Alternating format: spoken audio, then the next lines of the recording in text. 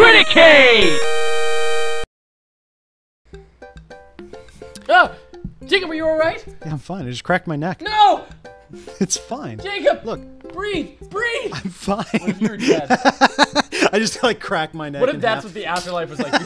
You still feel like you can move, and like, but you're just stuck. You can't move, and you're actually dead in real life. We maneuver back to the field. Wait, were you recording all that? Yeah. Of course I was. God damn it. Well, I guess there's only one chance. We have to interrogate River? That's so mean. Who's River? Oh, Wait. the baby. Let me try this. It's always the culprit you least expect. I get eye to eye with River, who still looks like she's on the verge of tears. Torture her. Nice. Bad cop. Gotta be good cop. Bad you can't cop. be bad cop Can you to save a and baby. see what bad cop is? Save and see what bad cop is. Where's Arnold? All right, we got it. Yeah, no. No. No. Good cop. Hey, sweetie, believe me, nobody wants you to find your capybara more than me. But we need more clues, and I think somewhere in that baby brain of yours, you might have something that'll lead us to the perp. So what do you say, kiddo? I didn't do shit. I turn to Craig. We're getting nowhere with the witness. We maneuver back to the field. That's it. That's cute. Oh, you might want to check inside Craig's asshole. Oh, yeah, Craig, bend over.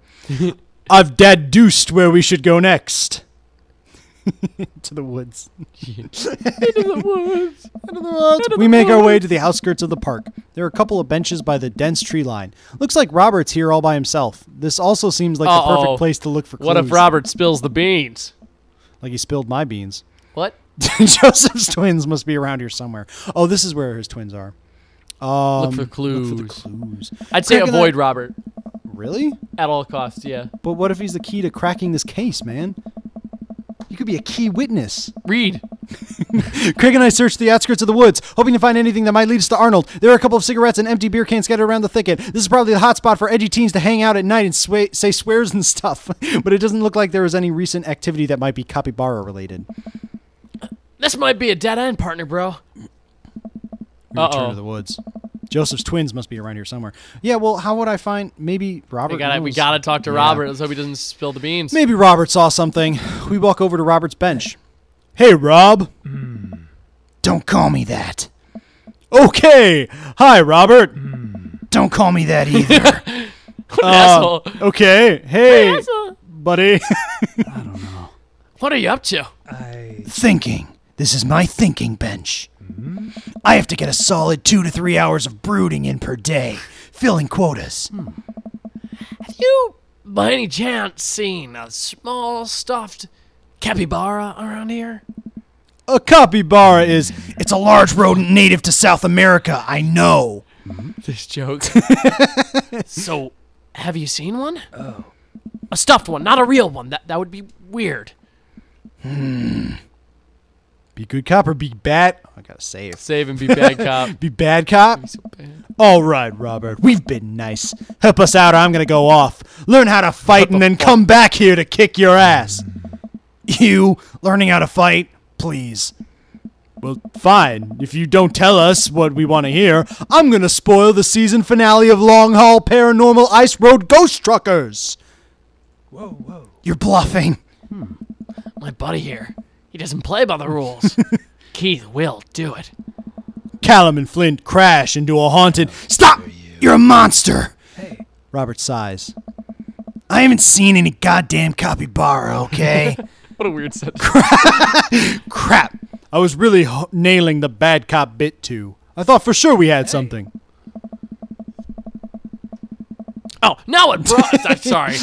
Now what, bro? Just a set of twins around here. I have no idea we're supposed to find them. Craig, it's too early to be drinking. I'm sorry. Wait, those creepy kids? Why didn't you tell me they had something to do with this? Huh, maybe I should have left the good cop, bad cop routine to the pros on TV. I'd say it like that. Yeah, Robert, bro, do you know where they are? I do. A lot of people underestimate the senses of the man who broods. I saw them lurking around here a little while ago. Where'd they go? Hey. Ran into the woods. I'd be careful, though. I don't trust them. But then again, I don't trust I anyone. fucking hate him so much. Not even you guys. Not even that baby. Brap. I take that back. Blap! You're an old River soul, shoots it. kid. Thanks for your help, Robert. The woods. Go deeper into the woods. I stare into the depths of the woods. forest. Who knows what could be in there? Are you prepared for what we may face in here?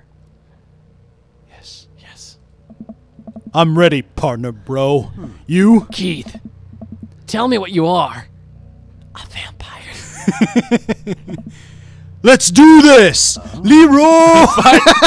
We start down the path into the woods, keeping our eyes and ears peeled for any sign of Arnold. There are no squirrels or birds anywhere. The silence is unsettling. The sun can barely peek through the canopy. It's colder here. Suddenly, we hear voices. Oh, we gotta do them at the same time. Yeah. I Oh, no, they're fighting. They're talking to each other. want to do it! You gotta do it last time! Craig and I come to a clearing where we find Christian and Christy kneeling over something. Stop right there! And put your tiny hands where we can see them. Christian and Christy just stare at us. You heard the guy. Put your hands up. I guess. Kind of in the middle of something here. Yeah. Can you come back later? What are you kids doing? Cutting stuff up? My heart is pounding. Is this the end of the line? I step closer. I can't believe what I'm saying. A pair of safety scissors lies in the dirt, and it's Arnold. What have they done to him? Arnold! You heard the baby. Hand over the capybara.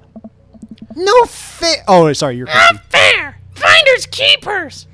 No, not finders keepers. That's our property, and you've desecrated it. Well, how can you prove it's yours? Craig holds up Arnold's severed leg. I have to look away. You two got sloppy.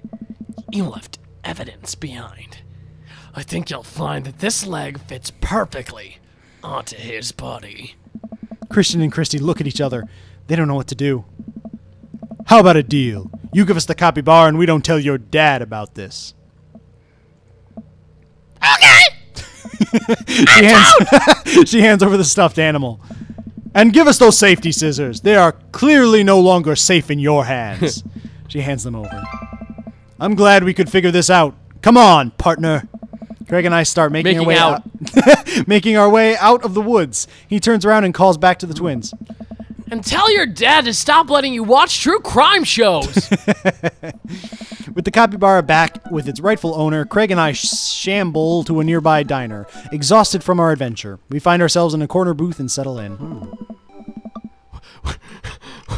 What? Where is it? Where'd it go? You It could be behind us. It's on the roof.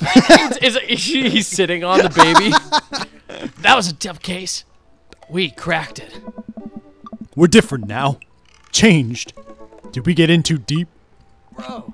It's nothing a hearty brunch can't fix. My stomach grumbles. I suddenly realize how big of an appetite I worked up. Brunch! Give me brunch!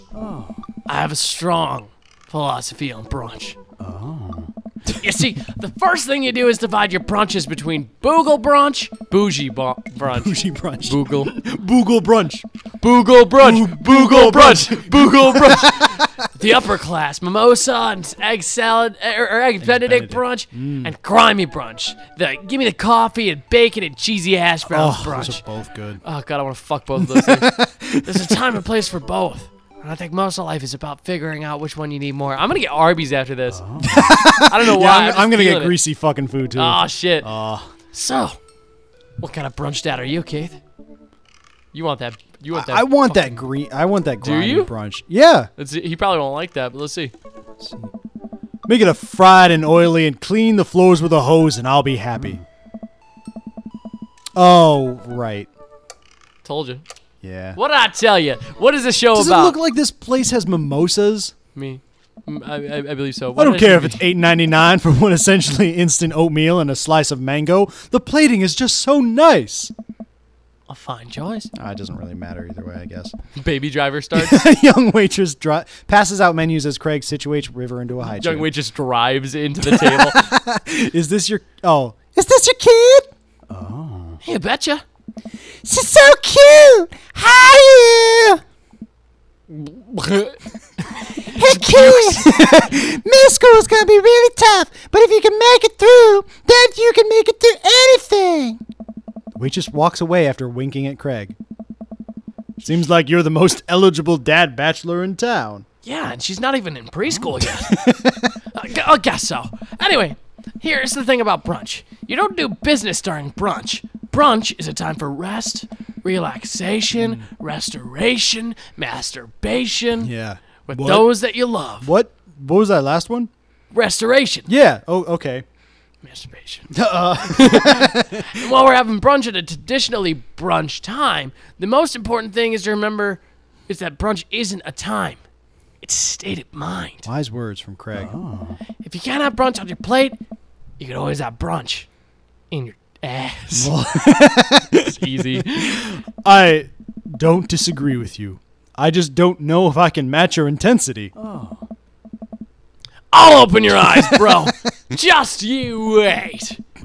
We order our Just food. you wait. And the waitress, Hamilton, I don't even get it after very blatantly hitting on Craig multiple times, eventually brings us our brunch feast.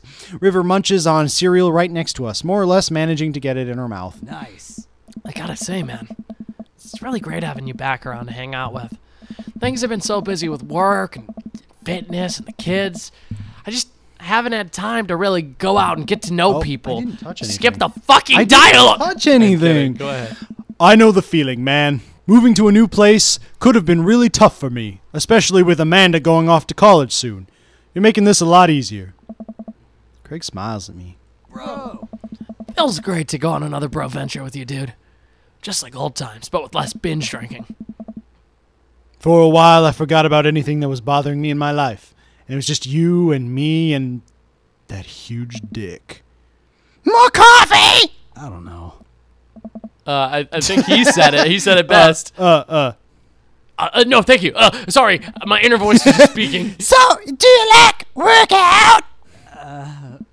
No, I was born this way. yeah, mostly calisthenics, but I try to lift as part of the regimen. That's so cool. I've been looking for a workout buddy, you know. Jacob is squeezing his vocal cords. I'm This pushing cannot back my be Adam's healthy. apple. It's fine. And I've done it before. What happens? What the fuck? What the Your fuck? voice gets really high because the Adam's apple doesn't put in pressure. That's just my regular voice. Yeah. That's fucked up. It's cool. I just had a life-changing realization. I wish I could help you out. girl's voice if you do this, but it's less funny than the waitress voice. That's creepy. It's not that creepy. It's weird though. It's I just didn't normal. know. I didn't know that's a real thing that people can do. I just kind of did it. Like, I don't know if it's like common Son practice. of a bitch. Well, if you want to hear more of that, check out the next episode of Criticade. What Yeah, the we'll fuck? do. Name this one Robert's life-changing. Hey everybody, it's Robert And Jacob. from Criticade, the channel you just watched. Make sure you drop a subscribe. Yeah, so we can make videos and shit. Whatever.